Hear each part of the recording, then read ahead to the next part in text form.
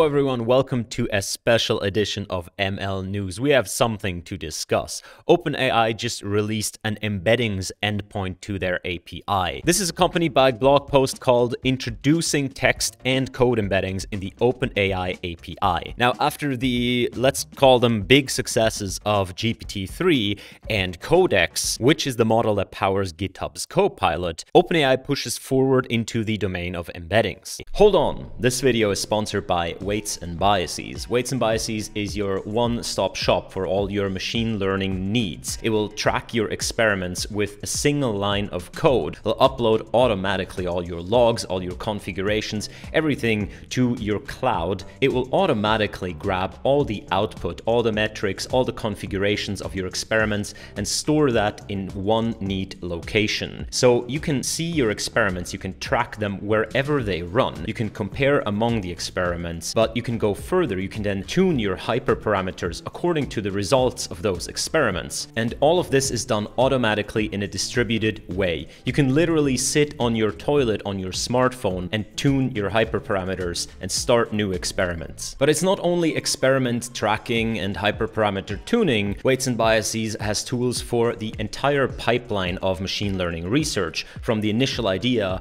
up until the deployment and beyond that when you actually want to track what you've deployed. Weights and Biases has cool methods to track all of your dataset and their dependencies to each other, as well as your models and all kinds of other artifacts that you might produce. They're very powerful visualizations for all the inputs and outputs of your pipelines, as well as the models themselves. All of this runs in the cloud, but if you're concerned about privacy, there are options to self-host. The system is free for personal use and for academics, and they have great plans for enterprises, small teams, large teams, doesn't matter. So thank you very much, Weights and Biases, for sponsoring this video. If you don't know them yet, absolutely check them out. It's free, it'll make your life a whole lot easier. Now let's get into the video.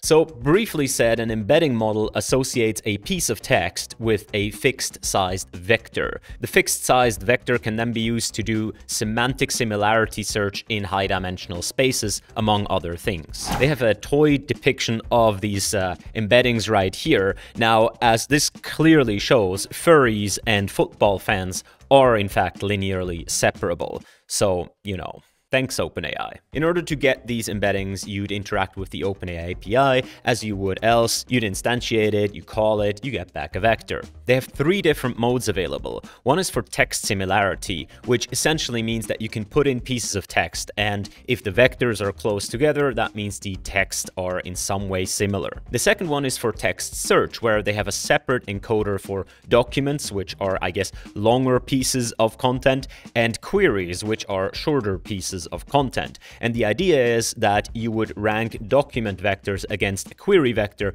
and then whichever ones fall closest together, those would be the relevant documents to retrieve for that query. It's a bit similar to text similarity. The differences are in the length of the things that you put into the models, and also a little bit of the semantics, although I don't think there's too much of a difference. The last one is code search, which is essentially the same as text search for code. What's also to be said is that these come in different sizes, Ada being the smallest and DaVinci being the largest. DaVinci is the original 175 billion parameter GPT-3 model size. They do release a paper along with it on how they trained this thing and what the results are. And the brief summary is that in various data sets and various tasks, they do beat previous state-of-the-art results. For example, in linear probe classification, which is where you take embeddings and then you train just a small linear layer on top with a labeled dataset, they outperform previous state-of-the-art. They also do so in text search tasks in the buyer retrieval benchmark. And lastly, they outperform on code search quite a bit. The paper goes into more details on how the model was trained. They explain that it is a contrastive loss that they've used.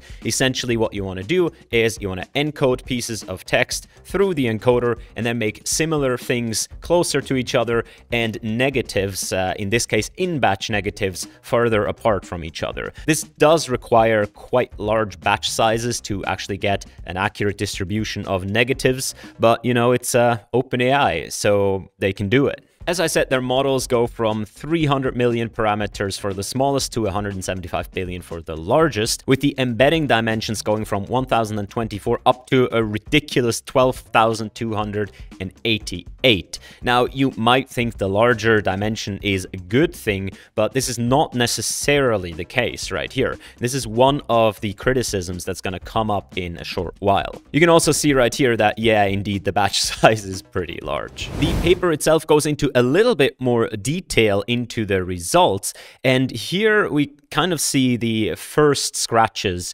in what people are now saying about this model. Namely that it doesn't seem to perform that well. Now, while these average results that they have presented, mostly from their extra-large models, do outperform other things, is very often that they don't outperform them by that much. And if you actually look in selected tasks, then it's not even clear they're the best model. Also, they seem to compare sometimes to quite outdated baselines. As you can see, these papers are sometimes from 2021, and last I checked, it's 2022, so, you know, OpenAI, get your crap in order. Now, by far the biggest controversial point right here is the price. As they say in their documentation, encoding 1,000 tokens with a DaVinci model will cost you 60 cents. Now, 60 cents doesn't sound like a lot, but corpora often have a lot more than 1,000 tokens. Remember that tokens are not even words, they're kind of subwords. And that means that this model is quite expensive. Now, this gets drastically cheaper if you go down to the smaller models. As you can see, the Curie embeddings are already 10 times smaller, and Babbage and Ada another factor of 8 or so. So pretty shortly, this Twitter thread here blew up by Niels Reimers, who says, GPT-3 embeddings by OpenAI was announced this week. I was excited and tested them on 20 datasets. Sadly, they are worse than open models that are 1,000 times smaller, and running OpenAI models can be 1 million times more expensive. This is accompanied by a Medium post called OpenAI GPT-3 text embeddings, really a new state-of-the-art in dense text embeddings, where he leverages a lot of these points that I've said previously. Like, they seem to not compare to the most recent and most performing baselines. And their results don't seem to be that far ahead of the competition, especially if you consider the smaller models. And also that they did weird selections of data sets that they've trained on. For example, the Bayer benchmark has 18 data sets, and they have chosen to just test on 11 of them and report average performance across those 11. So Niels assembled his own benchmark of tasks and tested these models against some openly available models. And the most shocking conclusion is that it seems to be that for some tasks at least, you can get much better performance with the open models at astonishingly low cost. As you can see in this table here, this lists performance against the cost of encoding 1 million documents, which even for the smallest OpenAI model costs $800, goes up to $60,000 for the largest one. And on the open models, well, the most expensive tested right here will cost you $6.80, and the best performing one, $2.40. Now, it is to be said that these prices are probably made such that the largest possible shock effect is achieved. Very often when he mentions prices, he says that, well, this is the cost of like a preemptible T4 GPU, which I guess, first of all, you get the difficulty of being preemptible, which you don't get with OpenAI. And second of all, good luck finding quota for a T4 anywhere on the planet right now. But point taken, the open models can be significantly cheaper, and the blog post explores the results from the paper itself also a bit more. Again, pointing out that the advantages aren't that much, sometimes something like 0.1 F1 score, and oftentimes even behind the open models. Another point he makes is that the high dimensionality of the embeddings might actually work against you if you're looking to implement anything, because higher dimensional vectors, if you want to build a search index, for example, they require a much more memory-intensive index structure, which will cost you more money. And even disregarding money, searching through a higher dimensional space can be a lot slower than searching through a low dimensional space. And he points out that it's not really an option to compress these high dimensional embeddings. They are using something like PCA, FPGA, as that deteriorates their performance quite quickly. Now, the claim is just made right here, but I think he must have some experience or references from somewhere. So I guess that would also count for downsampling methods such as random projections, but I don't know. I guess that's still open out there to try. Now, it is to be said that when the author here tried to use the OpenAI API to reproduce the numbers in the paper, it resulted in different numbers, which makes one wonder, did they change the model since the paper, or maybe is there something wrong with this evaluation? Now, curiously, if I read this correctly, actually the numbers of the current API used are better than the numbers that are in the paper, which is weird. But also people have pointed out minor issues that can creep in and really destroy your results, such as Gwern right here pointing out that you cannot have new lines in your embedding queries, otherwise the embeddings become almost unusable, which is a thing that OpenAI discusses in their API documentation. However, Reimers responded to this and said that yes, indeed, he had replaced the new lines. He'd actually used the exact code that he found in an OpenAI website snippet. So these results do look pretty legit. In fact, one of the main authors of the paper has put out a response, I guess. I mean, it's not responding to anything, it's just a Twitter thread, but it comes kind of in the light of these criticisms about how they evaluate their embedding models in OpenAI's API. This goes into more detail on the evaluation, mainly reciting points from the paper, but being a little bit more, yeah, we don't always achieve the best results possible than the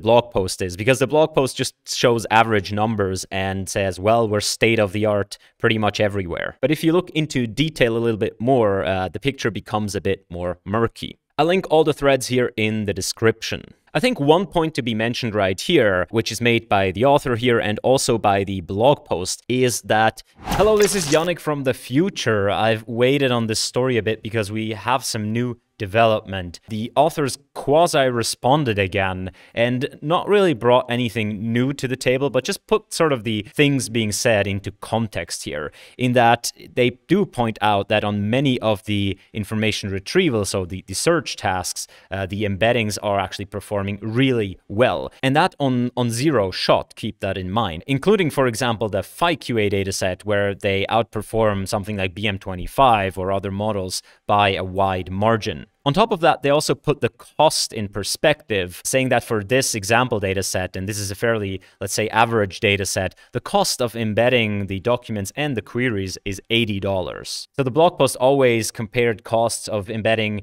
X many millions of tokens, but if you go to actual data set, yes, the embeddings are still going to be more expensive, but the absolute cost might actually not be as much as the blog post might seem. Of course, that depends entirely on how large your data set is. But spending $80 for a 62% relative improvement seems to be a nice deal. So it seems to really depend on the data set at hand, and you might have to try it out on a subset of your data. This was then greeted by a response saying that yes, but the much smaller model and much cheaper model is just 0.1 of a score better than the largest GPT-3 model. Also, Niels asked why the evaluation was just done on 11 out of the 18 datasets. We don't have a response yet to that, but it's been a week, so I don't expect we'll get one. And that is where it stands currently, back to Yannick in the past. In their experience, these embeddings seem to do quite well when you have to transfer them to a new domain. A lot of these openly available models, they are trained on specific data sets,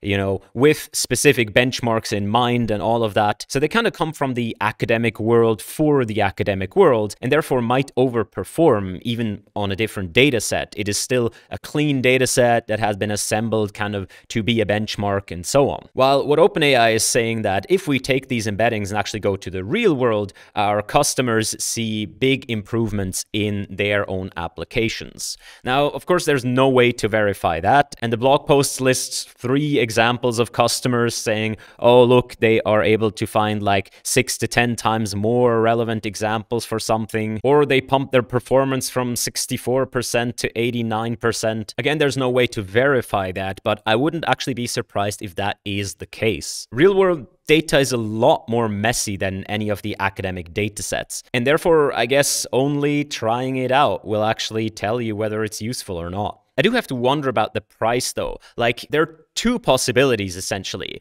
One, OpenAI has done market research and so on, and this is what they think people will pay for this. Like, this is how much value they think they bring with their API.